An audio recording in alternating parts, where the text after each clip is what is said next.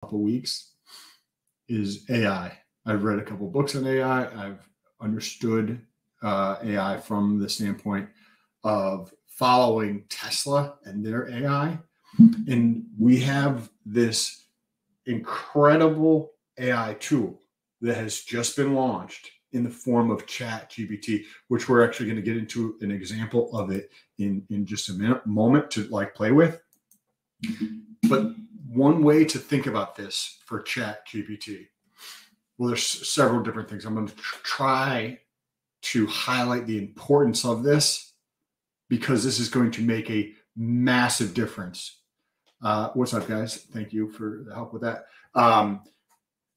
If you think about, say, a piano, like who is it? John Lennon, or the person, one of the Beatles guys who plays piano, or anybody who's famous who plays the piano. That is a tool, right? And to me, that tool has this much value.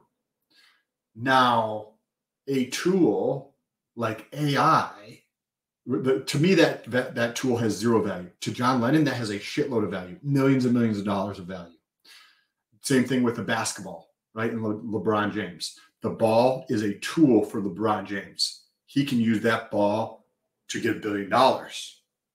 I don't know how to use that tool to get $1 billion. AI is the tool that allows you to do all of those things.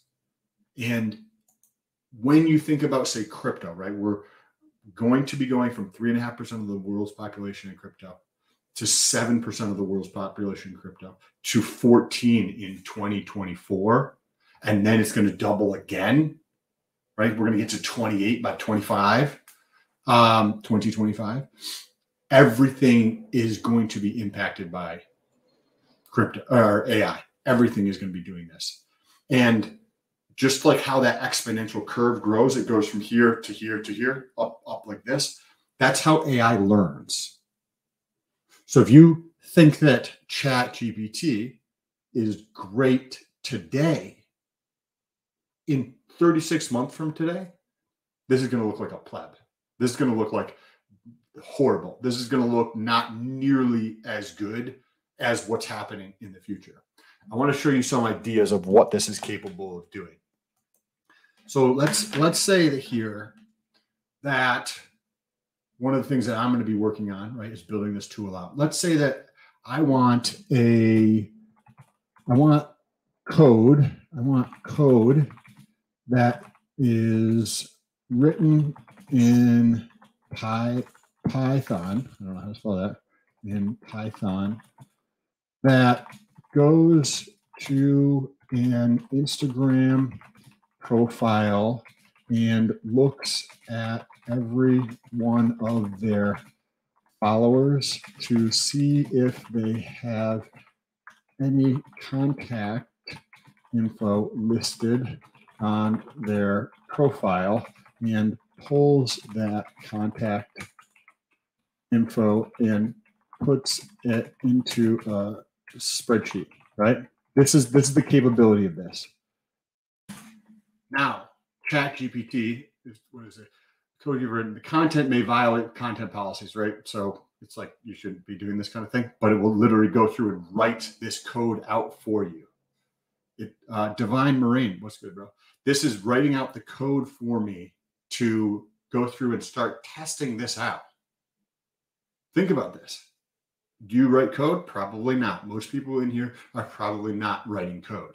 They're not going to be able to take this and utilize this. But maybe some people want to learn about a specific topic to invest in, right? We're talking about crypto here. You can use Chatgpt for not only creating code, but consuming content. Right? So if you, say, want to learn about proof of stake and how proof of stake works, and you have, say, if you go to NCBI, that's a database that tracks, like puts together a bunch of different research papers, right? So you can take these research papers. Yeah, this is crazy shit, right? Divine Marine is on Instagram. What's up, bro? And also, who is this? Mac. I use Chatgpt often. I love it. Sam is doing great now. Okay, so now you want to understand how crypto works, or how proof of stake works, or how some type of vampire attack works, right? And so you go to NCBI and you pull up a research paper, right? I could take that research paper and put it in here, like explain what proof of stake is and how it works as it relates to baking, right?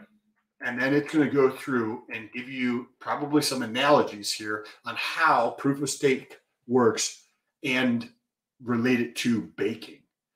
The creator of a new block is chosen based on the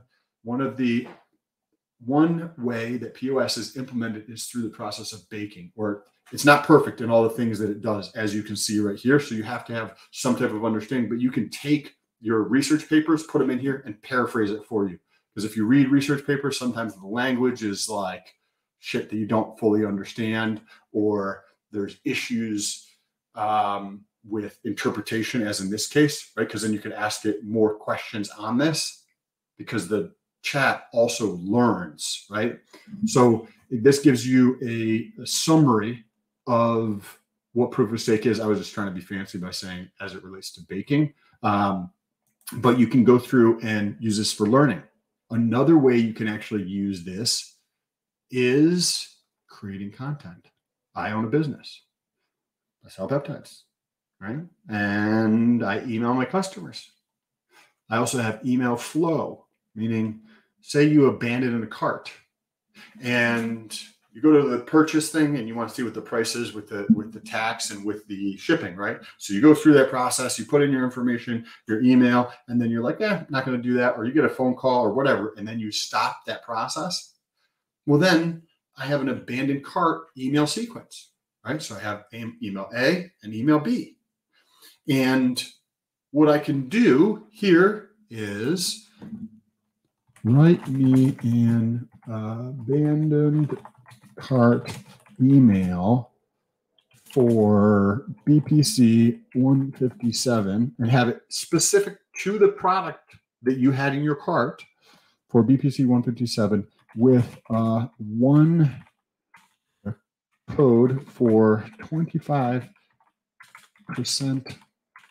off that lasts for 24 hours.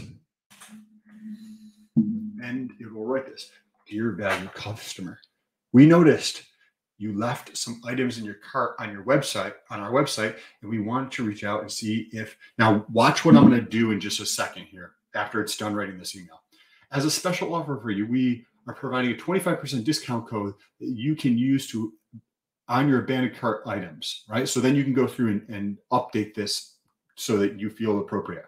But what I'm going to that's not really how I talk, right? So then I'm going to say, make this more cheeky, right? I'm going to put in here, make this more cheeky, right? This is kind of formal, says, dear valued customer, blah, blah, blah, blah, blah. I said, I want this to be more cheeky. Hey there, we noticed you left some items in your cart in the website and just couldn't bear to let you go to waste.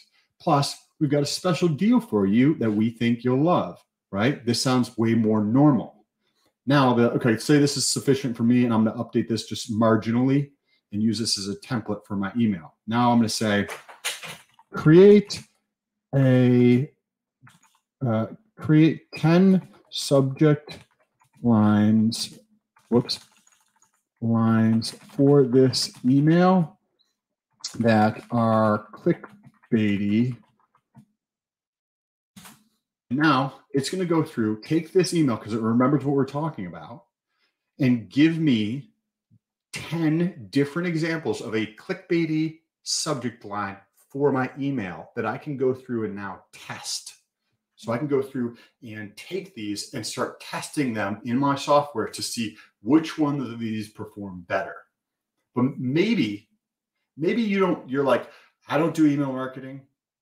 I don't need to code anything, right? And any of the things that I read, I'm not going to take it and put it into software and have it regurgitate back to me some type of answer to it. Well, one of the ways that I used this the other day, and I want to talk about the skill of this to wrap things up, is I had to fill out some tax documents. And if you ever fill out tax documents, you know that sometimes you're like, I don't know what this shit means. You can go through and ask chat, what does this form for the IRS or this specific state, what is it for, right? And then it's going to give you some context.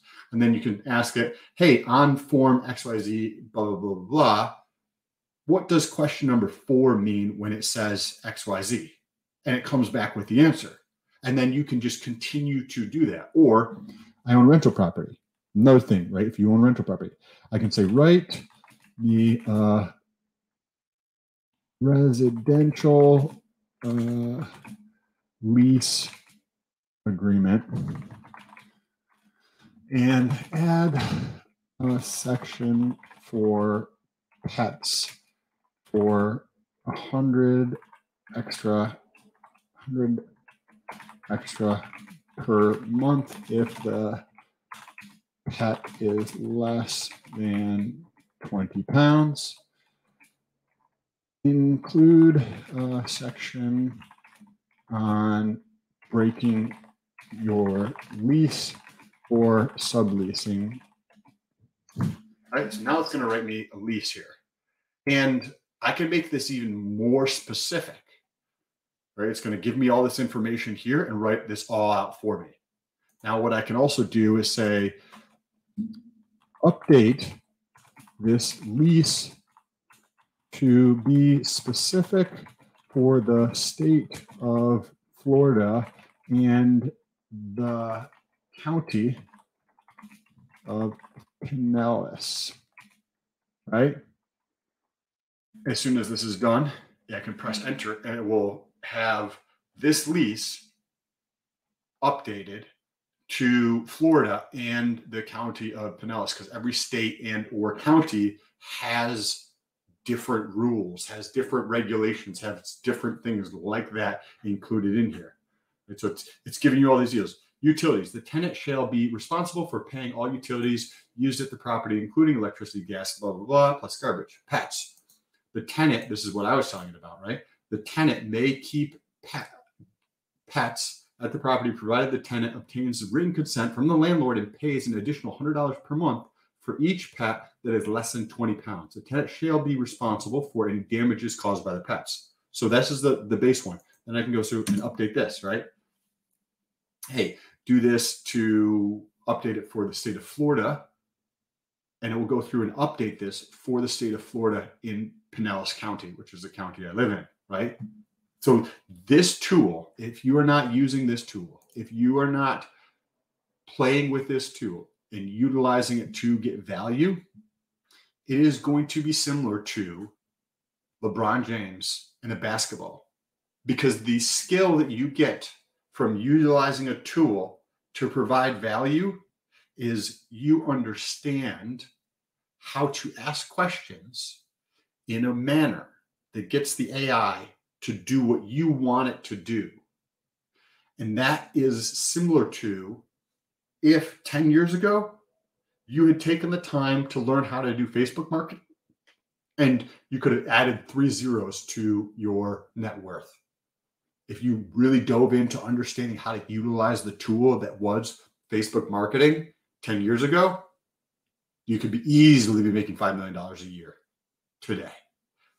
Chatgpt and other AI like this, if you don't embrace them now, wow, it is going to be an issue, because you're going to get so much left behind. Now, if you guys like this video, let us know down below in the comments. If you'd like to support the channel, go down below, check out GRC over there on Instagram, as well as TikTok and on Twitter. All of our links are down below. Instagram is a nice way to get a hold of us, or at least me. GRC is on Twitter more than I am, and appreciate you guys. Take a second, also share this out with other people. If you get value from this stuff, let us know in the comments, and take a second, share this out.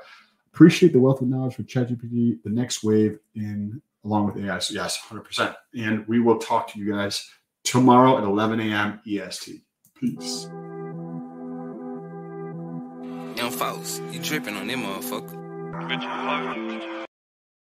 You already know what time it is. Crypto in the morning. Crypto in the morning. Crypto in the morning. Waiting on phone. Crypto in the morning. Crypto in the morning. Ready to take notes. Crypto in the morning. Crypto in the morning. Crypto in the morning. Waiting on phone. Crypto in the morning.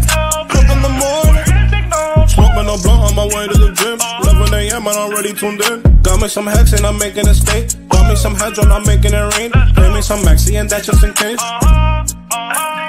Jim ready to send me to show you the way. D5 Pro. Crypto in the morning.